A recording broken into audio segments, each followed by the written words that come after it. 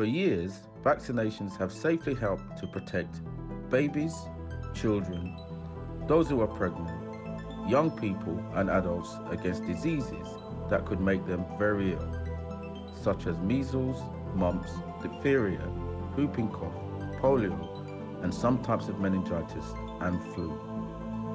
Do you know how vaccines work? Different vaccines help to train your body to defend you against these different diseases, helping your immune system to remember what to do when your body comes into contact with a specific infection, making antibodies and special cells to get rid of the bugs, bacteria, and viruses that cause disease, helping to protect you from getting seriously ill. Getting vaccinated can help to stop the spread of an infection, thereby protecting others who cannot get vaccinated.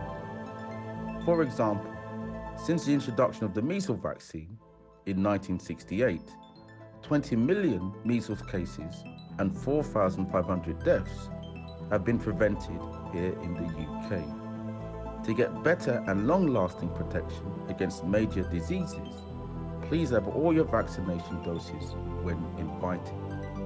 If you have a young child and don't know if they are up to date with their routine vaccinations, you can check their personal health record, which is also known as the Red Book. If they have missed a vaccination, contact their GP practice to book an appointment. For more information about vaccinations, search vaccines at nhs.uk.